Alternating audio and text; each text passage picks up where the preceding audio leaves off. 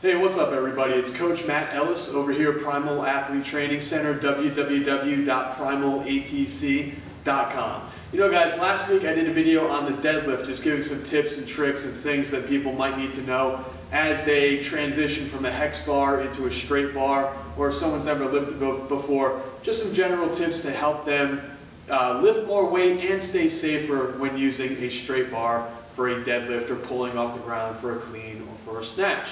Well, one of the questions that I've gotten a lot throughout the years has to deal with the box squat. Now, here at Primal, we absolutely love box squatting for our athletes for a few different reasons that we're going to get into.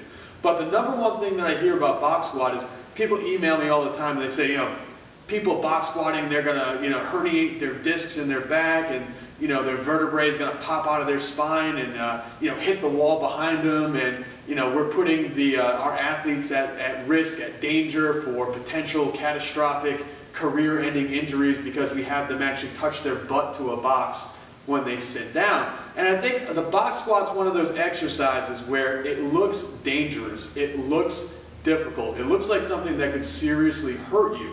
But what I'm going to do today is try to teach you some of the myths and some of the corrections, the way to properly do a box squat so that you guys can avoid injury, but also see the benefits of box squatting in teaching your athletes, number one, how to properly squat, and number two, how to activate their hips and how to activate their glutes, which is going to translate better into the field of play or into the throwing circle. So the first thing that we need to do, guys, is we need to talk about the box squat and see why it's such a beneficial thing. What I want you guys to do at home, if you're watching this, is to find a chair that when you sit down in the chair, your knees are going to be parallel. Basically, your body's going to be parallel to the ground. What we mean by that is that the hip joint and the knee is going to be in a straight line. This box is a little bit below parallel for me, and that's where I like to work. Now, when you first start out, and this is how we teach our athletes how to squat, believe it or not, we do a basic body weight squat during our warm-up, and then a brand new athlete that's never squatted before, they're going to be right here on the box. And this is why. What we'll have them do is we'll actually have them lean back a little bit and take their fingers and dig their fingers into the front of their hips, right below their waistband, and kind of find their hip flexors. Now, by moving their legs around a little bit, they can feel their hip flexors. They're like little fingers here in the front of the hips, moving and firing and pulsating around as they move. So as they kind of wiggle their butt, wiggle their knees, you can feel your hip flexors kind of turning on and shutting off. You can feel them moving a little bit. And that's a great thing to do because the athlete starts to realize their hips. Once they start to feel their hips, I have them rock back and forth. We've got their shoulders back, and my goal is to try to get them to touch their sternum to the opposite wall of the gym. So we're not going to duck our head down. We're going to move our chest forward. We're going to push our chest and push the sternum forward. As we do this, we're going to find that tipping point where it feels like they're about to lean forward and their butt's about to come off the box. We'll have them stand straight up. Now from here, we keep the hands on the hips and we start to push our butt backwards. This is very important because it teaches athletes how to hinge their hips. We've done videos on this before. How to actually push their hip backwards. How to hinge their hips backwards. So we'll have the athletes with a nice wide stance hinge their hips backwards. And at this point, they can actually feel their hips start to activate. They can feel them kind of firing on and off. As you sit down, they'll feel the hips turn on, activate. As they sit down, nice, easy seat. I like to tell athletes to think of themselves sitting on an ice-cold toilet seat. You're not going to plop your butt down. You're not going to just slam down on the box.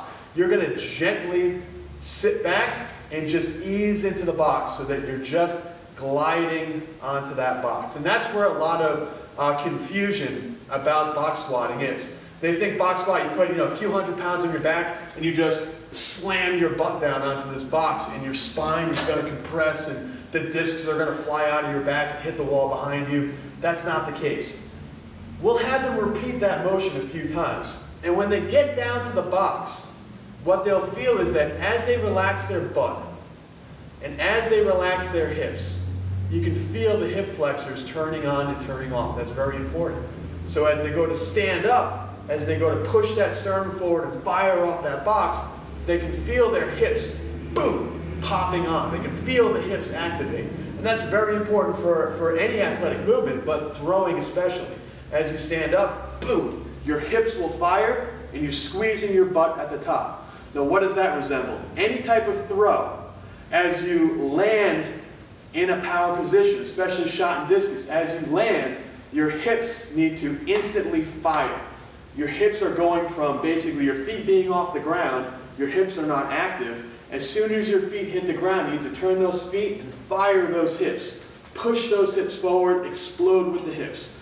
So with a box squat, what we're doing essentially is we're turning the hips off, bam, firing them back on. Turning them off, boom, firing back on. And if you do this a few times at home, you'll be able to feel your hip flexors firing on and off. As soon as they turn off, boom, we're going to fire and stand up. Notice we're not plopping down on the box. We're easing into the box, boom, firing. Ease in, there's my hips, bang, explode. Ease in, there's my hips, boom, explode. Try it at home, you'll be able to feel it. Now, once an athlete can do a body weight box squat, we'll move into putting some weight in their hands. So we might do a single kettlebell goblet box squat. Try saying that 3 times fast. Sit down, hips, bang, explode up. Sit down, hips, bang, explode up.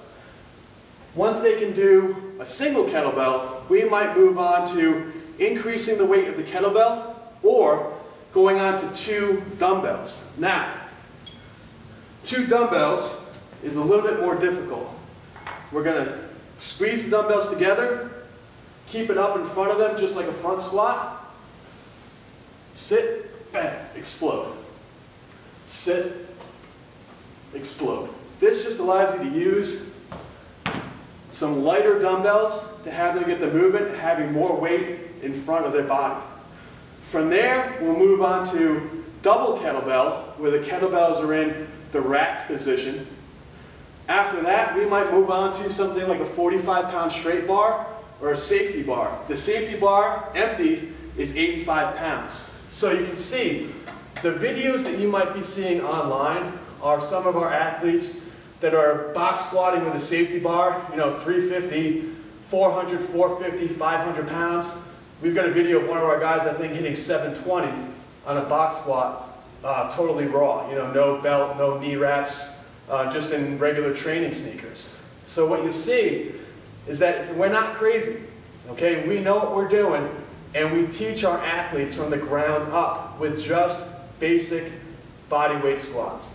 That's how you should start teaching your athletes. I am a big time supporter of box squatting and feel like it translates perfectly into the field of play or into the throwing circle.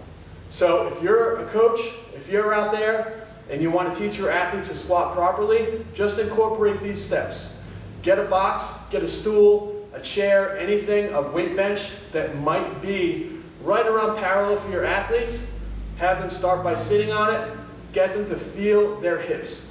Feel how the hips can activate, feel how they need to squeeze their glutes as they stand up, and by turning the hips off and turning the hips back on again, they're going to be more explosive, they're going to be able to generate more power, more force into the ground, they're going to be able to jump higher, throw further, run faster. It is the bread and butter, it is the foundation exercise, what you should be doing in your weight room.